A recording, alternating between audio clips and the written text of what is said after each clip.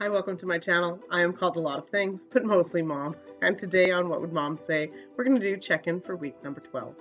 Let's get into it.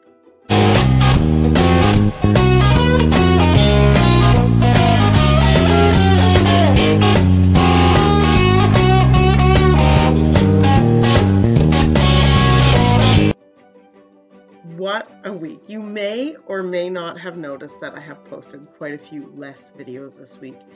I felt like I had too many projects that I was juggling. We're redoing the bedroom and that has taken up a lot of my time. We went camping all weekend and I needed some recovery time considering we were camping in like record temperatures, global record temperatures. And as relaxing as camping normally is, camping in world record temperatures with children and the only water supply is a pretty quick and dangerous river. We had to be turned on at all times, making sure that they were hydrated and having fun in the water and bringing shade down to the river, which meant hauling this canopy. And it was a lot of fun. Needed to recover from that and needed some time making money in the market. It was another amazing week.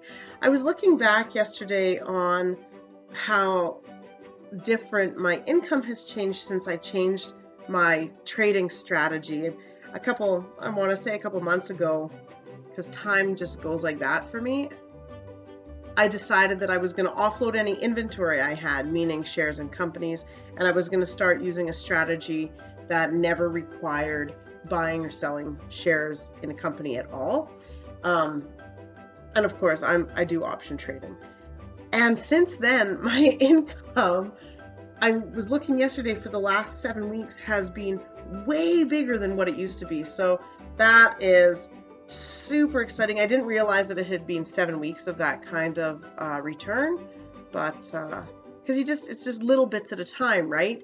You never really notice little bits, but little bits add up. You can nickel and dime yourself to wealth as easy as you can nickel and dime yourself to poverty.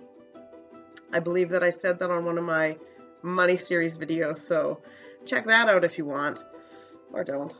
I don't care. Anyways, the kids started soccer this week. That was awesome. I got to reconnect with a mom who used to sit in the stands and watch her nephew play basketball at the same times that I used to sit in the stands and watch my older son play basketball. And I saw her at soccer. She had her little kids at soccer, and I had my little kids at soccer. And so it was really neat to sit on the side of the soccer pitch and chat it up. I probably should have been watching more than chatting, but when you're locked down in COVID for a year and a half and you move from a full-time job where all you do is talk to strangers and you're in it, to not talking to anybody but yourself at your computer and your children and your husband and what he wants for supper, you know.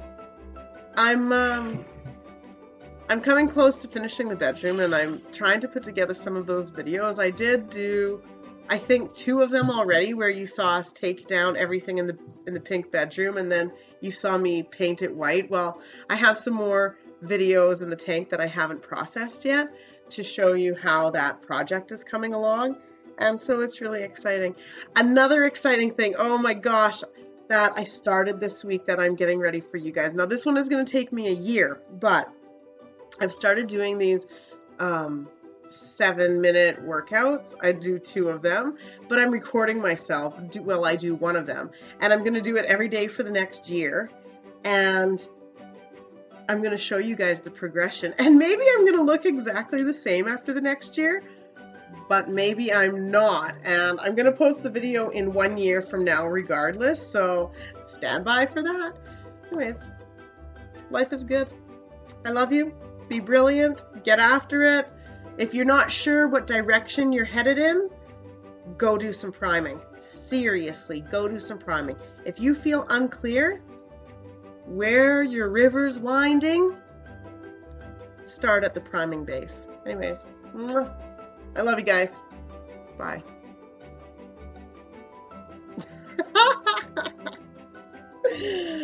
It's been a great week.